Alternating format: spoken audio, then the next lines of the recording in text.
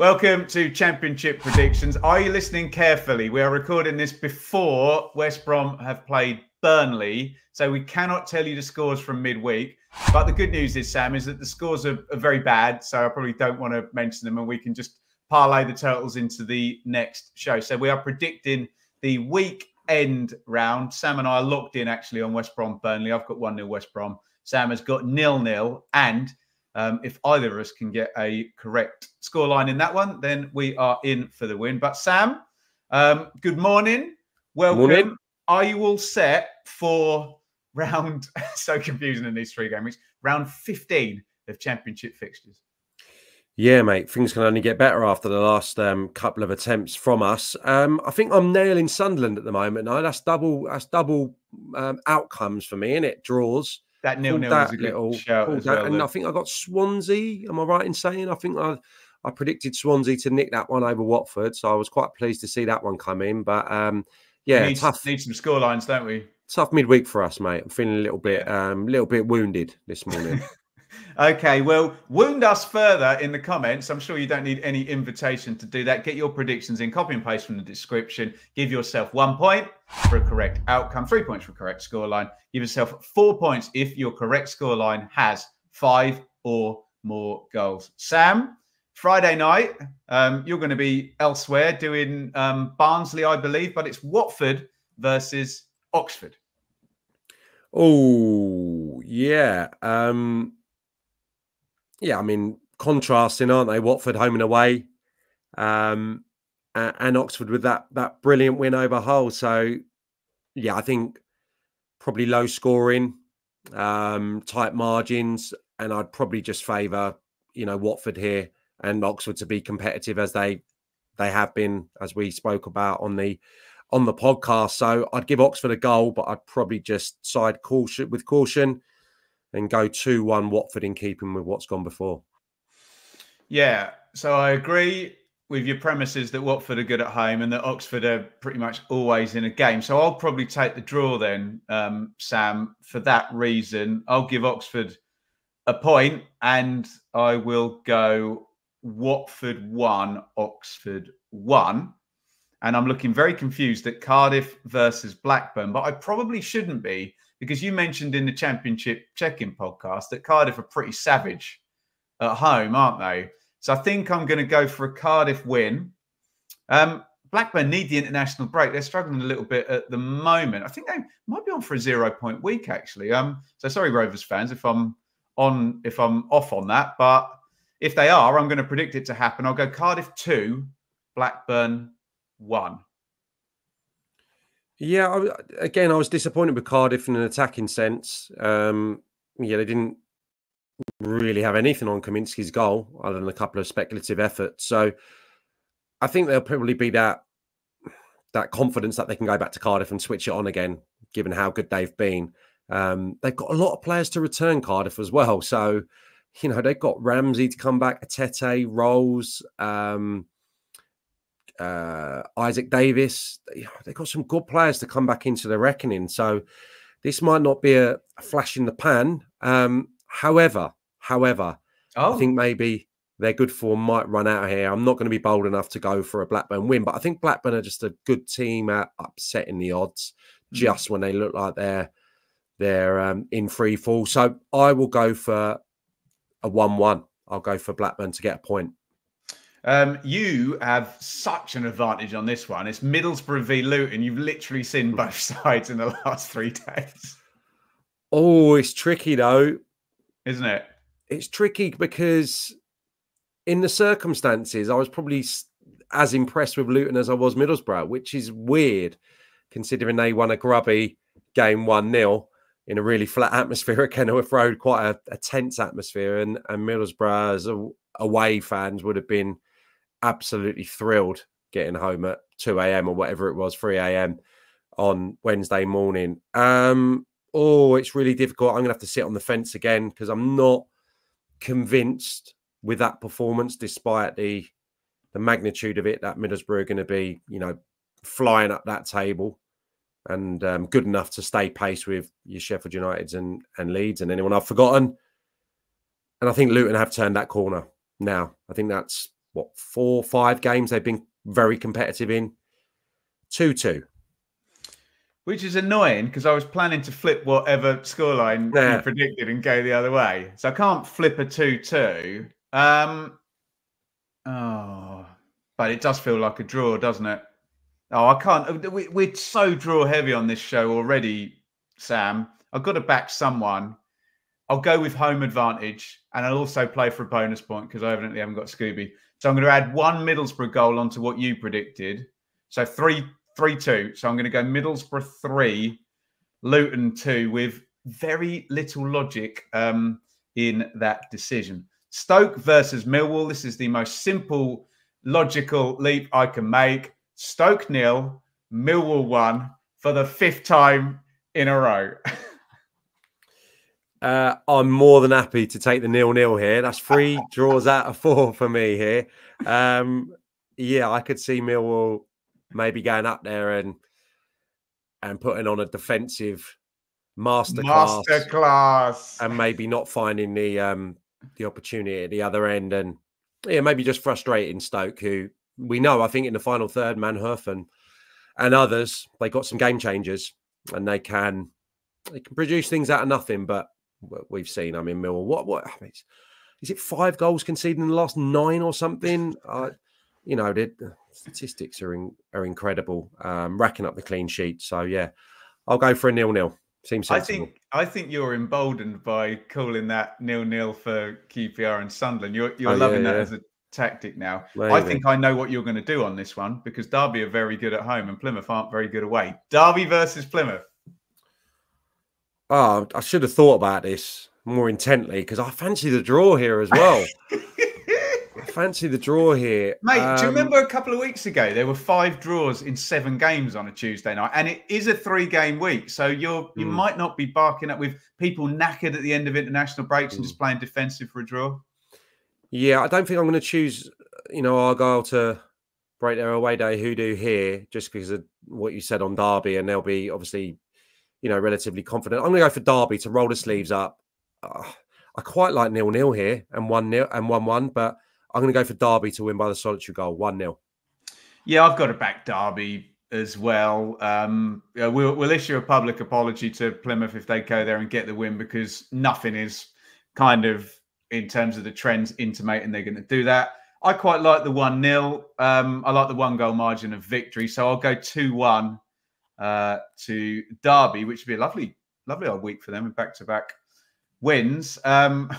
Leeds versus QPR, and Leeds, I think, are 20 places above QPR in the table. They're going to need a bounce back, aren't they, from losing at Millwall? I was going to say Leeds are very good at home, but, I mean, they're very good everywhere. That was their first away defeat against Millwall. So, look, it's fairly plain that I'm going to back Leeds. I'm suspecting you are too. I just wonder how heavy you're going to go on this one.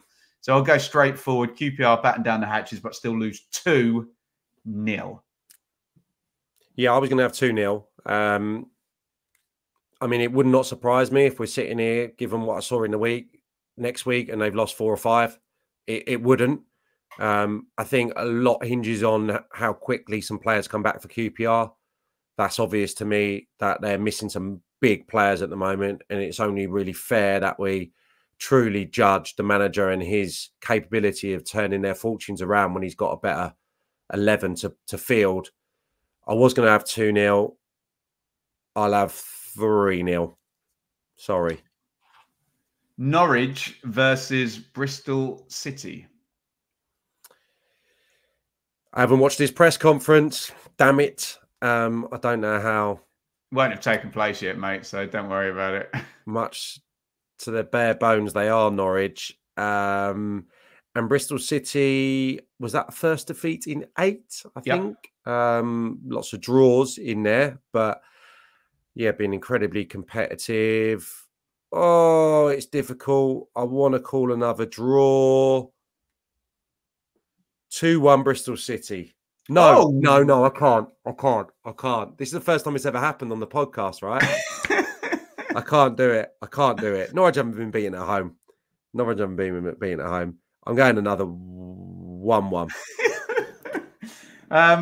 Are we not up to your magic 1 year now, where Norwich are like 1 year undefeated at home? So I'm going to back. They're well past a year, aren't they? No, it was Blackburn at the start of November, was it start of November? I thought it was earlier than that. Right, okay. Yeah. So I'm going to back Norwich, even though we were made aware by a lot of Norwich fans in the comments. Ben, Sam, we haven't got any midfielders. We do get that, but I just feel Norwich at home are going to win. And I was all set to flip your 2-1 Bristol City, which would have been a magnificent prediction. So apologies, Bristol City fans. I will take Norwich 2-1, but I wouldn't be surprised if it was your 1-1. Yeah, quite like that now on reflection. I quite like that. You know, Norwich like a little bit up against it, you know, diminished in numbers, but still got the quality and the home support to garner some points. Portsmouth versus Preston. I feel like I don't often predict a Portsmouth win, and I want to do that today because I'm feeling good-natured. Sorry, Preston fans. So I'm going to predict a Pompey win in this one. And it might be a bit scuzzy and wintry. Pompey 1, Preston 0. Yeah, I was thinking along the same lines. I mean, do I play tactically here and just flip it? Although I do think this could be Pompey getting their first win at home, I think it would be. Yeah, just the other win was at QPR, wasn't it? Yeah. Yeah, let's flip it then. Love it. 0-1. Just for people who don't understand, some of these predictions, we're just trying to beat each other and it's nothing to do with the actual game and it's just kind of good fun. So people get very upset when we do the flips, but we're clearly just bantering each other. And I still owe Sam dinner from him battering me last season anyway. Sunderland versus Coventry, Sam. Feels like goals. Was there a 4-4 a few years ago? Feels like 4-4. There's some truth in what I've just said there. Would that have been in League One? Could Connor Chaplin have scored for Coventry? He could have, because he used to play for Coventry. Keep talking and I'll bring the head-to-head up. Please do. I think there was a period where there was a bit of animosity maybe between the clubs. Mate, it's better than that. It was 5-4 to Coventry. And I'm going to give you a round of applause here. The winning goal scored in the 78th minute by a player very close to my heart, Connor Chaplin. Well, you should get a bonus point for that. What year was that? Oh, Christ. Hang on. Let me just zoom out. 2019. 13th of April, 2019. So 5 years ago. All right. So I think there'll be goals again, but I think the majority will be for the home side. It feels like a 3-2 to me. What the hell of it? 3-2, Sunderland. So Sunderland have gone back-to-back 0-0s. I think they'll look upon it as a decent week if they win this game, won't they? So I'm going to go for the third clean sheet for Sunderland. I'm going to give them a win. I know I've been backing Sunderland a lot, but I'm still enjoying that great start to the season. So I'm going to go another 1-0 home win. Sunderland 1, Coventry 0. And here we go. This is where we upset thousands of people in red and white or thousands of people in blue and white, because it is the first Steel City derby for 5 years, I think we established. 3 0-0s in a row, though. I know it's been a long while since, but this one feels tense. It feels tight. Sheffield United versus Sheffield Wednesday, if you hadn't figured that out. I'm going to do something I don't think I've ever done before. I'm going to have another 1-0 written down in a row to the home side on my pad here, Sam. I think it's a really tight game. I think it's going to be an absolute Hunger Games fight. And I think Sheffield United are going to win. And there's not going to be anything in the game whatsoever. Don't want to call the fourth consecutive 0-0. So I'm going to back the Blades. Sorry, Wednesday fans. I will apologise if it goes the other way. Sheffield United 1, Sheffield Wednesday 0. Bragging rights to the red and white half. I'm feeling like I've got a very low-scoring week here at the moment. But I've already teased on the podcast. Yeah, low scoring, I think. I think it's 1-0 Sheffield United, or I think it's 1-1. So I'm going to go for the latter. Share of the spoils. Share of the spoils, Sam, and Tim Volta could do with a share of the spoils in Hull versus West Brom. Yeah, we're talking about this ahead of West Brom and Burnley, right? So yeah. You know how I like to get into my own mind and start predicting Well, runs assume of your results. other prediction has gone correctly and that game ended 0-0. I'll go for West Brom to win and nick a 2-1. Right. So I will flip that then, because it does feel like a low-scoring West Brom win, but we like Hull for goals, and you've taken the most obvious kind of iteration of that outcome. So I will go, because I like Tim Volter and I want him to hang around a while in the Championship. I'll go for him to get a much-needed win and for it to be Hull 2, West Brom 1. It's Burnley Swansea. Again, to Sam's point, we don't know what Burnley have done, but I very much like the idea of a Swansea 9-point week just for sheer fun. And if they're going to win, it's going to be low scoring. So I'm going to throw a bit of a curveball here and I'm going to go Burnley 0. You're already laughing. Swansea 1. Yeah, I mean, Burnley get a point off West Brom. I think, what did I predict Swansea to do? I can't think. In midweek? Oh, I think you were correct. Yeah. Okay, I think Burnley will win. I think Burnley will win relatively comfortably. Okay. I will go for a Burnley home 2-0 victory. There we go. Get involved in the comments. If you manage to wrap your head around the space-time continuum, we don't know the scores from last week because we don't know the result of Burnley and their visit to West Brom, which is happening tonight as we are recording. Get involved, though, in the comments for the weekend's game. Copy and paste. And I don't need to give you the scores. You know how to do that. Sam, it feels like our brains need a rest from football. So good to get this last predictions out of the way before 2 weeks without them. Yeah, definitely, mate. Yeah, it's been full on, hasn't it? Last little push. And then I'm sure... Stoppage time, isn't it, this? Stoppage time. And then I'm sure a few players across the country off to Dubai. Christchurch in Dorset for me next week for a couple of days. Looking forward to it. Yeah, I think I'll just stick in Bedfordshire. But yeah, let's hope for a stoppage time winner for me